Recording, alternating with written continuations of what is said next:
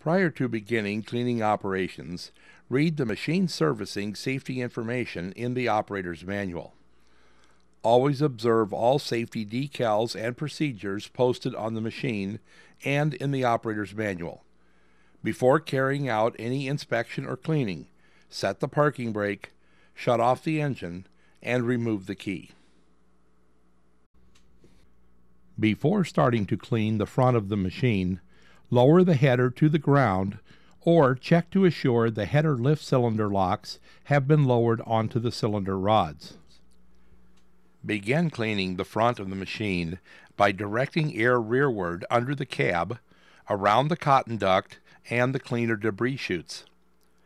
Blow dust and lint from all areas under the cab platform, front frame, around the final drives, and the header lift linkage and ducts. Blow debris from the rear of the header and cotton duct. Release the straps retaining the front and rear stripping unit shields. Remove the shields and unit covers from all stripping units. Remove large debris and inspect the brush and auger shafts for wrap debris that requires hand cleaning. From the rear of the header, direct air through the rear of the slotted cross auger trough and forward into and across the stripping unit frame, stripping rolls, and augers.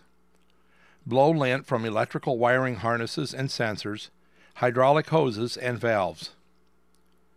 While cleaning, inspect the row unit brushes, augers, grates, and housings.